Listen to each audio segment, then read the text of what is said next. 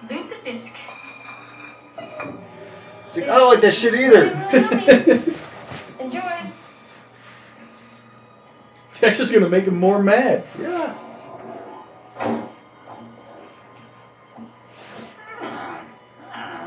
This tastes like ass. That smells like shit.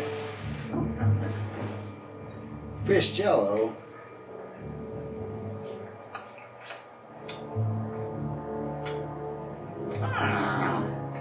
I'd rather your sister puke on my face again. You think this is a game, kid? I'm a goddamn barn elf. Now, I think the Norwegian barn elf would like Lutefisk. Well, that one has never been more angry. This seems a bit far-fetched right now.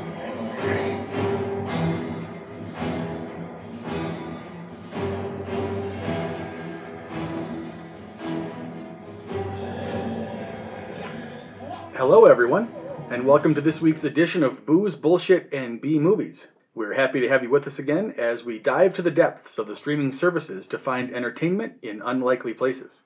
I'm Brandon, and I am joined, as always, by my buddy Steve. Hey, everybody. And this week, we are going to stay in Norway with a little more holiday cheer with a movie called There's Something in the Barn. Now, before we get to that, Steve, I do have one little bit of information for you. I was doing some research on the analytics of our podcast. Yes. And I have found that we are up to 11 Spotify followers. Watch out, world. We're coming at you. Well, the interesting thing to me about that was that we don't have that many members in our families. Well, that's true. So we must have acquired a couple followers who we are not related to. But I know for a fact, I talked to my sister today, and she has not yet listened. So, Danielle, get on the stick. And it is possible, even at this point, that there might be someone following us that we've never met. That's true. Wouldn't that be crazy? That would be bizarro. And if you are out there, if you are this person who has never met Steve or me and is following us on Spotify, send us a tweet or something and we'll acknowledge you as our first non-family member fan. Non-family member fan. Yeah. So, not saying that all of our family members are fans, but they have listened. So now, Steve, there's something in the barn. Yep, there's something in a barn. So we decided, let's make this an all-Nordic December. After our fun with dead snow and our plan for our Christmas movie, which we won't quite let out the bag yet. But there's something in the barn, and we thought, well, we still have some Aquavit left over, so let's stick in the general region. I did find that interesting also, that after last week's lukewarm reviews of the Aquavit, you're back for more. Well, we gotta give it a shot. So I'm all about second chances, except for Ron Cops, it doesn't get a second chance. Okay, so there's something in the barn. This has only been out for like a month. Released November 10th of 23. So this is a brand new first run movie. There we go, cutting edge. We're on top of it. Now it did have a sneak run a couple of months prior in a film festival, but we're not going to count that. Running time's an hour and 40 minutes, so kind of a little bit out of our 90-minute limit, but what's 10 minutes between friends? This is the same production company that did the Dead Snow sequel, so it sounded fun. Yes. No, I couldn't find any budgetary numbers on it. I did find that so far it has made over $500,000, so that's pretty good. They listed the genre of this one as fantasy horror comedy, so that's kind of an interesting meld, and that also piqued our interest. Director on this is Magnus Martins. He's mostly known for just a ton of TV credits. Biggest ones, he did an episode of The Agents of S.H.I.E.L.D., did an episode of Luke Cage, and then he did 5 episodes on a couple of the various Walking Dead spinoffs. So, this guy's right there in the horror genre and the kind of supernatural superhero genre. So that should be pretty fun. And I did notice he had a movie called SAS Red Notice that looked kind of interesting. Kind of a special forces, something's gone wrong, and they've got to off everybody. So that looked kind of interesting. Probably not a B movie, but something interesting to check out. Writers listed were Alexander Kirkwood Brown. I think he did most of it. And then Josh Epstein, who was listed as a consultant. Alexander is also working on a project called Drog, which I think would be right up Brandon's alley there. Yeah, it sounds like it. So that was pretty cool. There's Something in the Barn stars Martin Starr as Bill Nordheim. And you may have seen him in Tulsa King on, I believe that's on Paramount Plus. He's the pot shop owner there in Tulsa that Sly Stallone is doing some business with.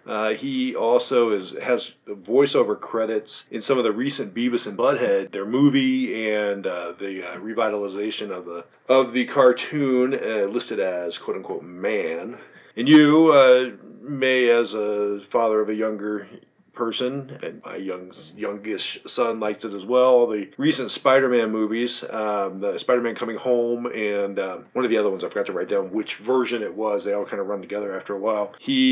Martin Starr is Mr. Harrison, the school teacher in those couple of franchises there. He was in Freaks and Geeks in Silicon Valley, so this is a legit star. Yeah, it sounds like it. Then we have Amarita Akakaria as Carol Nordheim. She is in Dead Snow 2 and is in 13 episodes of Game of Thrones. I'm beginning to think this movie might be too good for us. It might. We'll see. It was hard to tell what actually she was playing in Game of Thrones, but I believe she was one of the Khaleesi's handmaidens there. She was just in the first season or so. First season, maybe first episode or so of the second season. So that tells me she was one of the Khaleesi handmaidens. Then we get to probably our biggest star in Kiran Shah. He plays the main elf. This dude has been acting since I was a kid, and damn near since before you were born. He plays the main elf. He was in both of the Hobbit films. He was in Raiders of the Lost Ark. He was in Andor, Solo, Rise of Skywalker, The Last Jedi, Force Awakens, Rogue One, and Return of the Jedi as an Ewok. I wonder if that's why the movie poster for this looked like it was out of the Star Wars universe. That quite possibly could be an homage to that. Then we get to the polar opposite, Towns Booner, who plays Lucas Nordheim. This is his first major role. Pretty much the first role that was listed for him on IMDb. I'm sure he's done some commercial work or something like that, but this is his first major acting role. And he finds his way into our show. Finds his way onto our show. He's hit the big time. That's true. Then we got Zoe Winther Hansen. She plays Nora Nordheim, and she's been in a couple things, but then we got Giuseppe Beck Lorison as Raymond. So Zepp was in Dead Snow. He was Erland, so he was one of the guys that got killed inside the cabin. Oh, okay. He wasn't the guy who... No, he was not your favorite character of that particular film. Who got bit in the lower abdominal area? That's correct. Then he's also in Hansel and Gretel Witch Hunters, which, as we remember from last week, a lot of our Dead Snow folks are in that. This film had a couple of taglines listed for it. One was, none of them are as memorable as Eins, Zwei, Die, or some of the other ones. Yes. So, this Christmas, you must respect your elf. Traditions die hard, and nothing bad ever happens in Norway. So, I think that last one's kind of my favorite. So, a few fun facts about this one. It was filmed mainly in Tretten, Norway, which is located down in the southern, kind of southeastern portion of Norway near the Swedish border. Fun thing about Tretten, it's the location of the largest train disaster in Norwegian history, when two passenger trains collided head-on February 22nd, 1975. But only 27 deaths, so as far as largest disasters of mass transit, it could have been worse. So.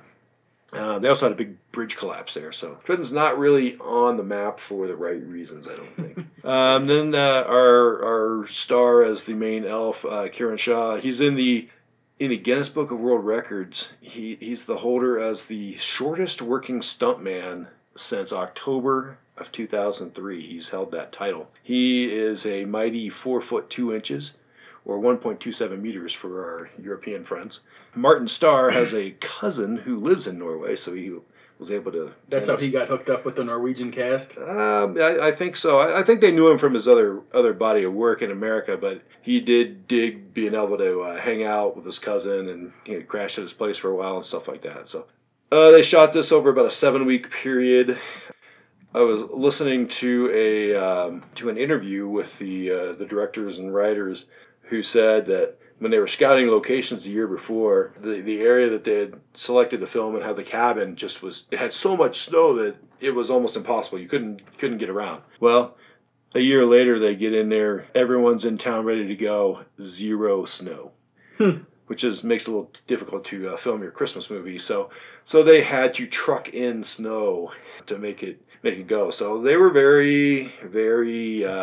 They wanted to use a lot of practical effects and then use the CGI to kind of just accentuate the practical effects. So they worked hard to make that natural snow either look fresh or trodden or whatnot, and they worked their tail off. So that was kind of cool. And then the idea of a barn elf is kind of steeped in Scandinavian tradition. So the barn elf, also known as the Fjøsnissen, is a creature from Scandinavian folklore, often described as a short man no bigger than a horse's head, wearing gray clothes, knickerbockers, and a red hat, similar to what Norwegian farmers would wear.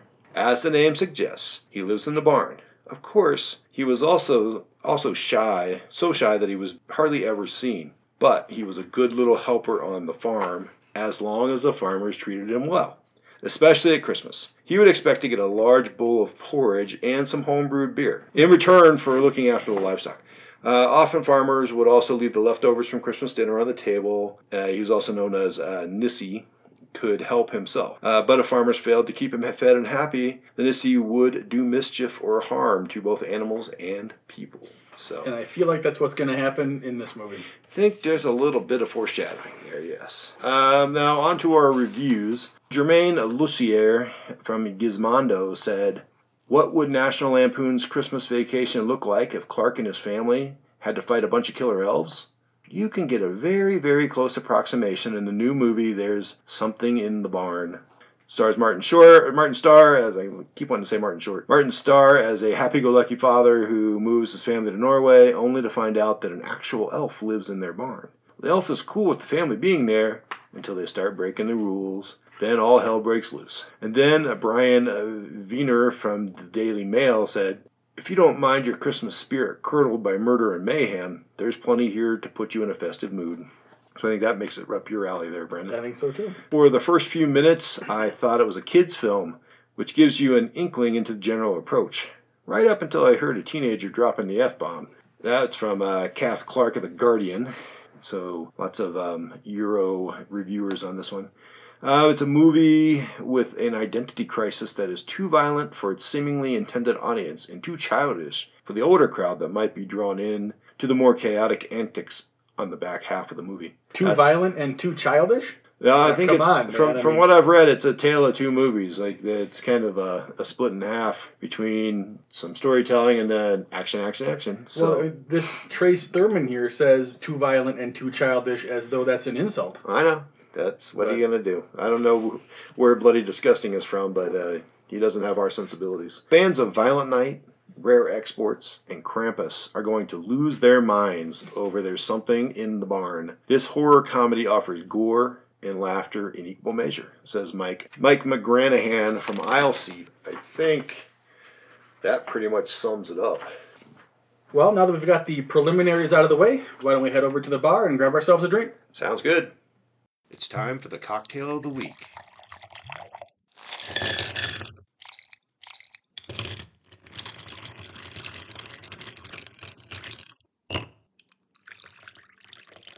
All right, Steve. So, like I said, I'm kind of surprised that we're back here for another round of Aquavit, but this is where we find ourselves. We are drinking the Nordic Sidecar.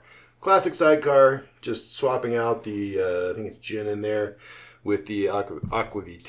We've got enough to make a couple of cocktails here left in our bottle, so we are going to kill this bad boy off. So we'll start with 2 ounces of the Aquavit.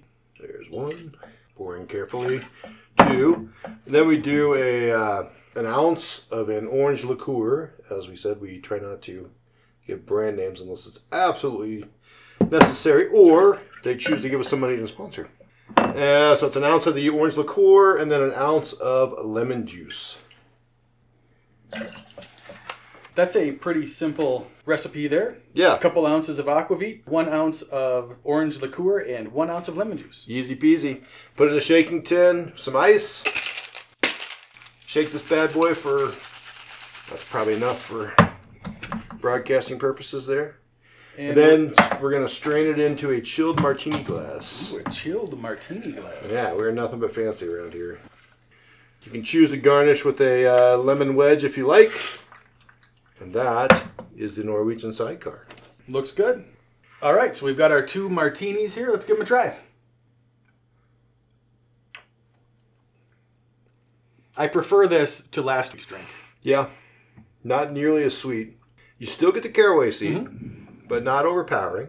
No, I like this. Yeah. The little bit of lemon juice, the orange, it plays better. I agree. Without overpowering the Aquavit, which actually in this drink isn't bad at all. No, not at all. And the interesting thing about this Aquavit I learned while I was buying this bottle is that this particular brand's shtick is that it's been distilled for 200 years, and at some point they shipped it to the East Indies a couple hundred years ago on accident, and it was returned undrank off the ship, and then they decided after getting it back that somehow improved the flavor. So now this Aquavit is still distilled in Norway, put on a ship, and sailed around the earth so that it crosses the equator twice. And that is the gimmick that creates the unique flavor of this brand of Aquavit. So it's true what they say. It is about the motion of the ocean. Pretty big ship too, though, I bet. Yeah, probably. All right, we've got our delicious martinis here. Let's watch a movie that is both too childish and too violent for some fancy pants person at The Guardian.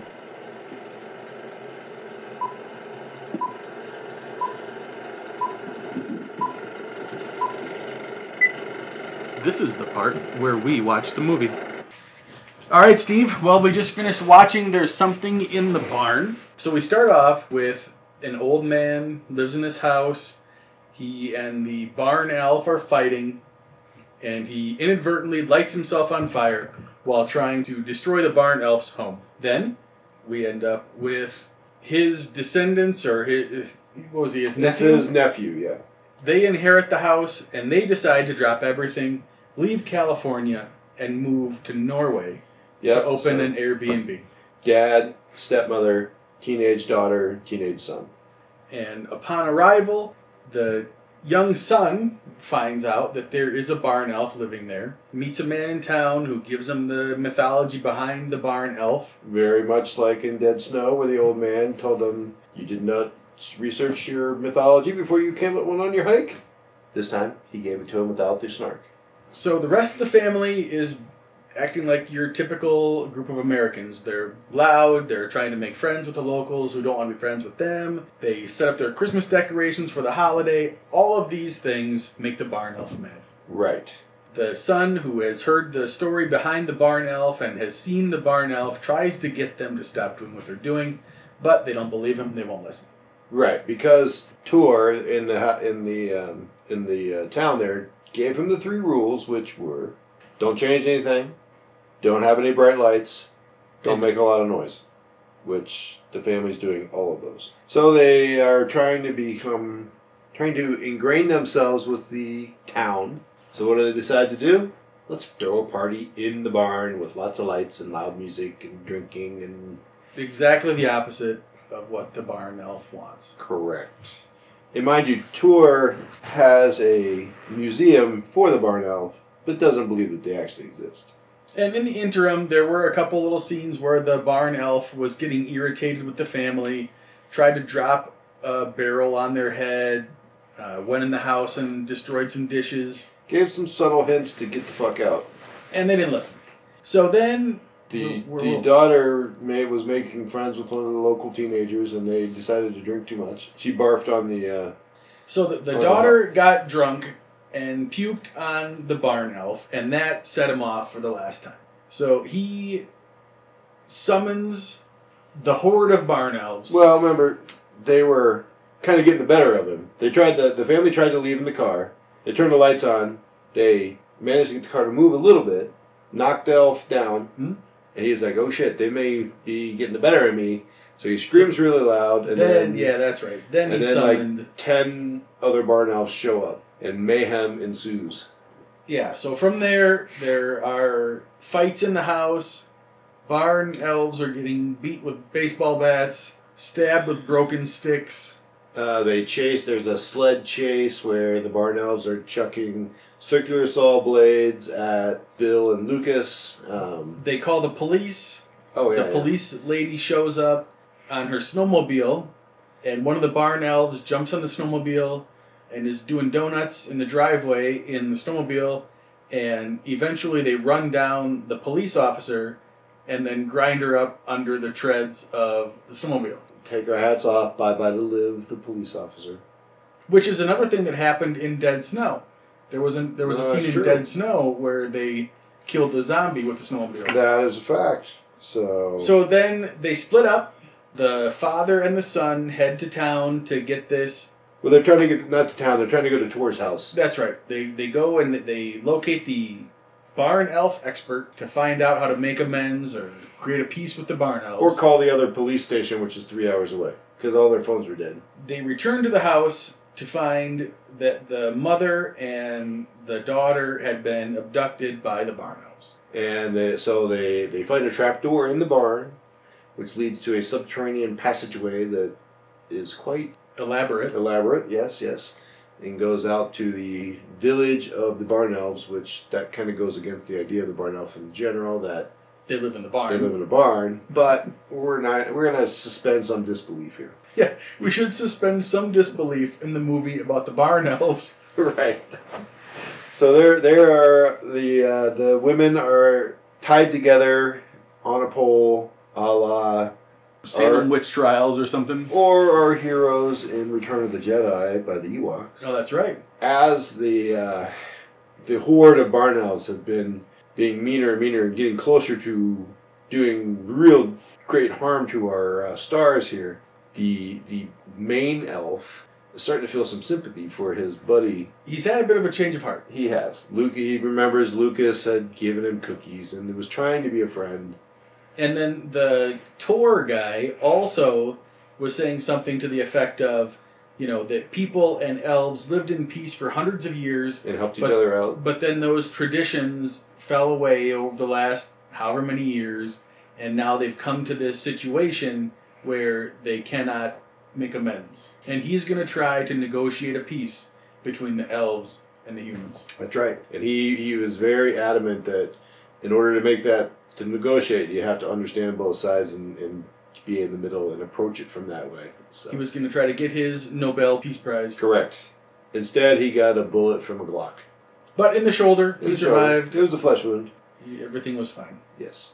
Then main elf helps them out, releases the family from the bonds of the fire before the horde of elves can do whatever damage they were going to do. They escape back to the house. They're still battling in the barn of the existing elves that are trying to kill them. Stepmom and daughter have the men leave, chuck a paper airplane that they light on fire down to the main floor of the barn. Catches some gasoline and some fertilizer. Barn blows up. All the bad elves are dead. Our friendly elf is now homeless. And Tor returns with some friendly elves. Friendly-ish. Who want peace. At least didn't kill him. But then the original barn elf does not have a home. So they come to the resolution that he will move in to Tor's barn elf themed museum and live his days there. Because, as Tor said, no one ever visits anyway. And they'll all live in peace. And that is the end. With sax solo for they see the Northern Lights, everything's happy, and they go off their merry way. The 4 family members all survive. The original barn elf survives. Tor survives. The police officer didn't make it. A drunk townsman didn't make it. Yeah, that was Raymond. That was our buddy from Dead Snow. He died in that one, too. A handful of barn elves are killed in the various melees. Yeah, there was some comedy for that. So with that, what'd you think of this movie? I think this movie was about 3 deleted fucks away from being a Hallmark movie. Yeah, that sounds about right. So I'm going to give it it was entertaining. It was a little groany. And, you expect that out of a B movie. It didn't take itself too seriously, which was good. There were some funny spots. There were some decent blood and guts. Nothing like Dead Snow, but it was, it was kind of funny when the police... You put a good point. She had kind of like a Fargo vibe to her. She was cool. I liked her. But she did die in a pretty horrific and splattery way. So that was a plus on the horror side for that. I'd agree. This was not a horror movie. It was a comedy. Trying to be a feel-good family film. It was didn't quite know what it wanted to be. So I kind of agree with that one. The one review that we're like, well, it's not quite nice enough to be a family film, but it's not scary enough to be a horror film. What is it? I'm going to give it a medium, middle shelf. Yeah, I think I agree with that. It was basically, it was a well-produced movie. The acting was good. Decent. Set designs were good. It was a well-produced movie. Yeah. It just wasn't particularly horror-y. It was, there were a couple scenes where a character was skewered with a stick or something, but it wasn't over the top that way. Not talking gallons of blood here. It wasn't, the actors did a good job. It was a fine movie. And I want to give props to Magnus and Alexander, the director and writer, where they had the guts to use actual little people as the elves, not trying to CGI it and stuff. And I saw watched an interview with them, and the idea of whether they could do it or not, really they thought about it, and in today's cancel culture, that's a fine line you're walking. But at the end of the day, they wanted to do honor to these actors that are out there, doing their craft, give them the respect and give them a vehicle. It's like it would be more of a slap in the face to use CGI when you could have hired all these actors. Sure. So that was cool. It was a fine movie. Yeah. It was, like you said, kind of Hallmarky Christmas with some violence involved that wasn't too gruesome. So it's the sort of movie that, you could sit down and watch this horror movie with a 10-year-old. Well, and one review that I read said that this is kind of like a horror movie starter kit. So that makes sense. And the writer and director did say, like, when they were filming and writing and dreaming of this, they're like, you got to think like a 12 or 13-year-old kid in how your thought process goes on this. And so you want it to be a little bit scary, but not too scary that it scares them away. Yeah, for sure. And that was definitely the line that they were walking. A couple of jump scares, a couple of, like I said, some goriness, but not too bad. Yeah. But generally just kind of a goofy little family movie with some blood splatter. Right. It was a family-friendly horror movie. Minus some colorful language. So yeah, medium shelf. It certainly wasn't a bad movie, but it wasn't a top shelf sort of a make me laugh for an hour. Agreed. With that, what are we doing next week, Brandon? It's our Christmas spectacular. Well, I think you've been suggesting for a couple weeks now that we get to a movie called Rare Exports, and that will also go nicely with our Norwegian theme we've had going on for the holiday season. December in Scandinavia. So we will be watching Rare Exports next week. So if you want to catch There's Something in the Barn, since it is essentially a first-run movie, you've got the only available source is Prime. HD version is $5.99. We came close to popping them over $565,299.99 right now. They're almost over that $300 mark. So they're close. And it was a perfectly good movie. Yep. It's and you could, especially if you have teenagers, sit down and watch it as a family. It is kind of a fun one. Well, I guess that will wrap it up for tonight's episode. We appreciate you guys all joining us, especially if you're that one random person that we've never met before. Correct. We don't know. We need somebody on the West Coast to listen. We do. We do need one person to tune in somewhere from either California, Oregon, Washington State, or Hawaii, because our podcast is just that close to being able to claim coast-to-coast coverage. Yep. We'd even take BC or Alaska. Yeah, we're not anti-Canadian. Nope. We'll take anybody. So we'll look forward to talking to you all again next week. And thanks for tuning in. I'm Steve. I'm Brandon. Until next time, stay fresh, cheese balls.